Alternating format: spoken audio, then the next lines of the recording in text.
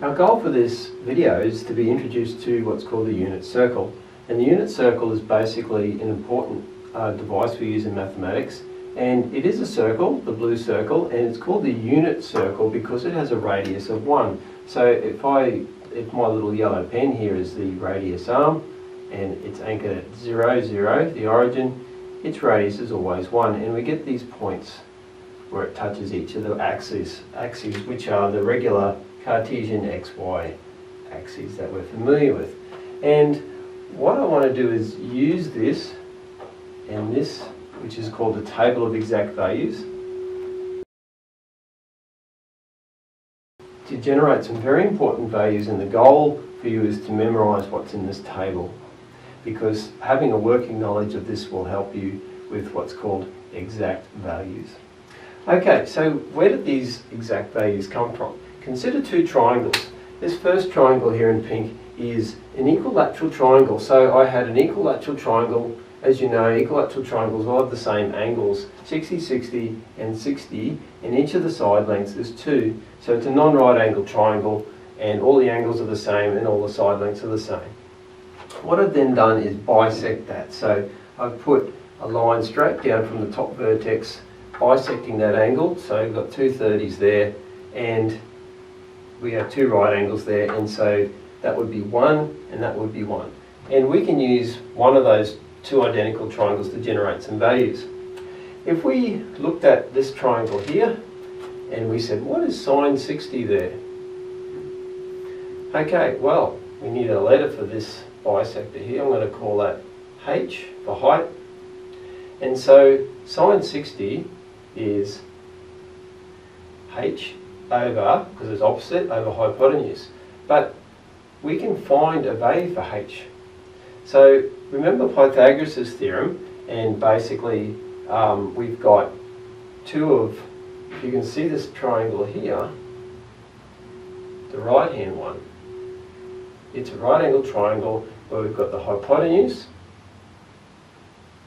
squared equals one of the short sides squared plus H squared.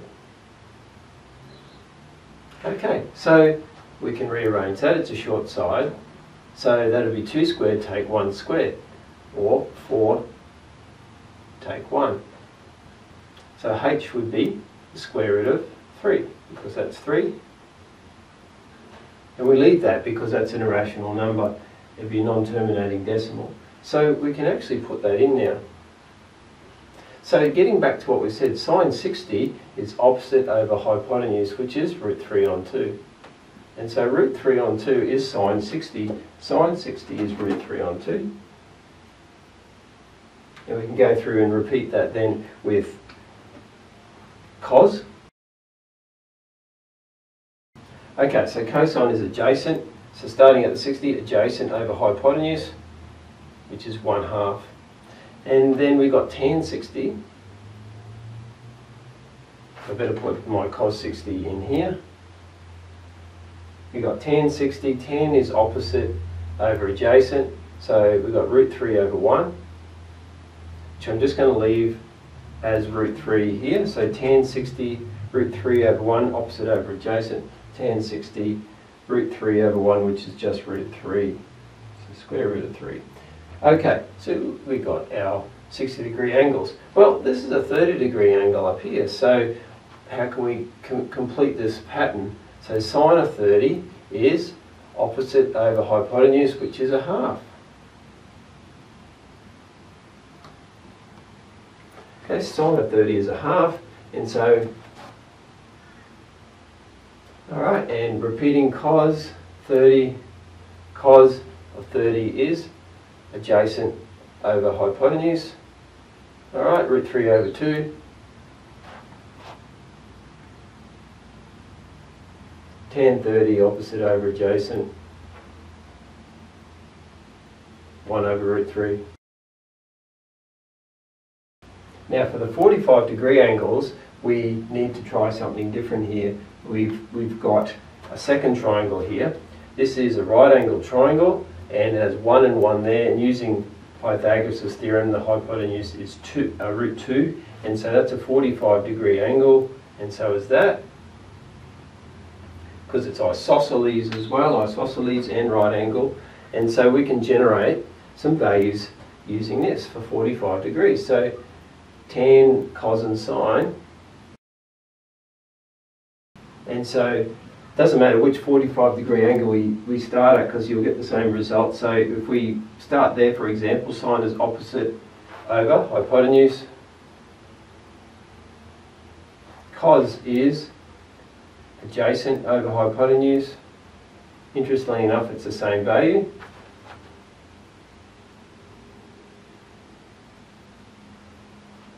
And tan is opposite over adjacent, 1 over 1. 1 over 1 is 1. Okay, so we've generated all those values. Okay, now in part 2, we're going to apply this to the unit circle. So you can see I've added in an extra big unit circle there, and it's still a unit circle. And you might notice that I've got these Roman numerals in here. That means that's called quadrant 1. And see, the radius arm, the convention is for it to swing. It's the opposite to what you might have seen if you've seen bearings before. Bearings go clockwise. The unit circle radius arm convention goes anti-clockwise, right around from 0 through to 360, or multiples of 360. You can keep going. So it goes anti-clockwise. So its first quadrant is that, second, third and fourth quadrant. And so they're called quadrants, quarters of the circle. All right, and what we notice that if we look at quadrant 1, there's something interesting about sine, cos and tan in that. So quadrant 1, we've got our radius arm here. All right, that's our radius arm, and it can be seen to make a right angle triangle, like so. We've got a y component, all right, because remember this is the y-axis, and it's got an x component along here, that distance there, because that corresponds with the x-axis. And so we've got some angle here. And sine of that angle would be opposite over hypotenuse. Now, what do we know about the hypotenuse? It's a unit circle, so that's why I set it up the unit circle, because you will see, look, comes out nice and neatly. Sine is opposite over hypotenuse, so that's y over 1, which is just y. So the sine theta is the y component.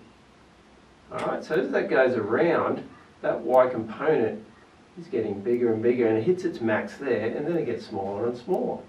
And when the radius arm keeps going around like this, its y bays become negative. And if the radius arm, the pink radius arm, kept going that way, alright, like that, the y values would shrink down, and they'd become 0, and then they'd grow again, and then they'd be back up to here. And so that's what happens. And the cosine values are adjacent over hypotenuse, which is x over 1, which is just x. So the cosine is all the x values. So as that radius arm there moves around to there, that value gets smaller, that value gets bigger and bigger, and it sort of gets bigger and smaller as this radius arm moves around. Okay, and basically tan is an interesting one. It's interesting because tan is opposite over adjacent, which is y over x. So it's a comparison of y versus x. But for the real thinkers out there, we said sine theta is y and we said cos theta is x. So another way of writing that would be sine theta divided by cos theta. That's an interesting result. So we can use that to find exact values, and that's one of your goals, is to be able to do that. So let's look at a few quick examples now where we can apply this. So what if we look at sine of 120? Find the exact value. Now that means you're not using your calculator, okay? There's reasons why you shouldn't be using your calculator at certain times, partly for the understanding, and also further down the track when you're finding solutions and using the inverse sign, you need to understand the unit circle. So trust me that we're not using the calculator for this, okay? You can check it with the calculator perhaps. But sine of 120 means that, Okay, 120, that's somewhere over there, it's 90 there.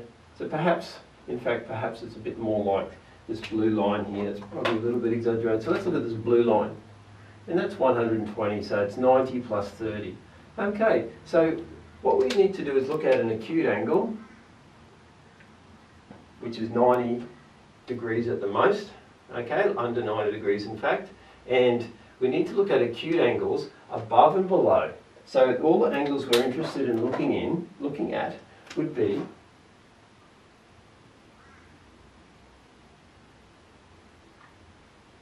all of these angles in here.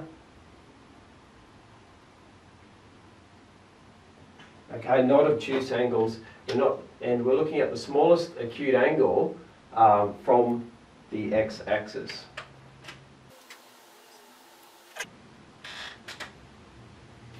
So for the rest of this video, what we're going to do is work out in quadrants 1, 2, 3 and 4, as the radius arm moves around, we're going to look at values of sine, cos and tan and whether they're positive or negative, and we're going to come up with this thing called ASTC.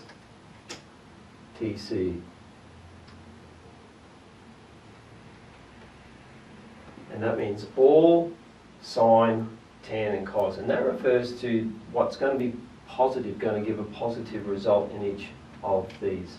And so we've got here a situation here where the radius arm is in the first quadrant, and basically you can see that x, that distance there, moves from 0, 0 along the x-axis and it's some positive value. The y too moves up and it's a positive value. So in quadrant 1 we've got sine is basically a positive over a positive, which gives a positive. In cos in the first quadrant, we got adjacent over hypotenuse, and that's, adjacent over hypotenuse, okay, so that was opposite over adjacent for sine, and adjacent over hypotenuse, we got positive over positive, which gives a positive, and tan is opposite over adjacent, which is a positive over a positive, which also yields a positive. And so everything is positive in the first quadrant, and that's why we call it A. All ratios, sine, cos and tan, are all positive in the first quadrant. Now, I preempted there and put an S. So for quadrant 2, we've got the radius arm might be over here somewhere. So we'll put that in somewhere here. So to find the acute angle, which is what we're after, we're looking for the acute angle, and in a further video we'll explain why fully, but basically we're after acute angles there, there, there and there. So it's an acute angle from the x-axis, acute meaning up to 90 degrees, 0 up to 90 degrees, not inclusive. Okay, we're going to look now at the second quadrant, so moving past here, and remember we're kind of, with these radius arms, we're actually looking at points on the circumference that the arm points to, and if we look at something over here, we can actually apply the symmetry from the first quadrant over here. So if we're looking at something like 120 degrees, you know, it can be sine, cos or tan, but if we're looking at 120 degrees, we're actually looking at the mirror image of this angle here, which would be 30 degrees, because 120 would go 30 into there, and another 60 I should say. So it'd be like the mirror image of 60 degrees. So I'll look at that a bit more in the next video. However, over here, once we get to this point here, x values from the origin out to wherever they are, so this point here that the radius arm is pointing to, now that it's swung around to here, is x that way, which is negative, and y is still positive. So you basically have, for sine, is opposite over hypotenuse. So opposite, we're going to use the small angle here, the the acute angle because we're going to make it symmetrical to what we would see there. So we're going to copy what we did in quadrant 1 and apply it in quadrant 2 using the symmetry, because the lengths will be the same. We've just got to be careful of the sign. So opposite over hypotenuse for sine is positive over a positive. So all sine values will be positive, and hence we can write S there. And cosine is adjacent, which is x over hypotenuse, which is 1. The radius arm is always positive, so that's a positive over a negative, which yields a negative. Tan is opposite over adjacent, y over x, which is a positive over a negative as well. So they're negative, and that one's a positive, so only sine is positive. You could repeat the process in quadrant 3 with your radius arm like that, and you would see that you would get only tan positive there and only cosine positive there. So that's a brief introduction to the unit circle.